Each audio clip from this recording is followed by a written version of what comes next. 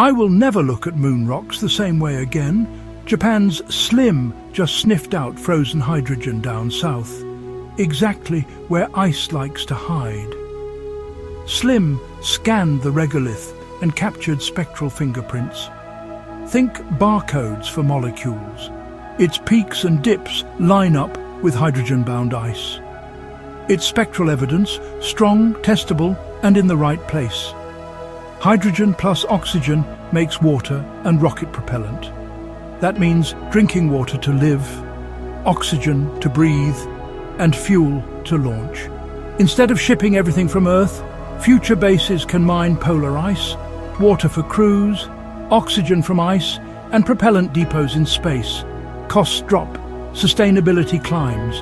The moon becomes a launch pad to Mars and beyond.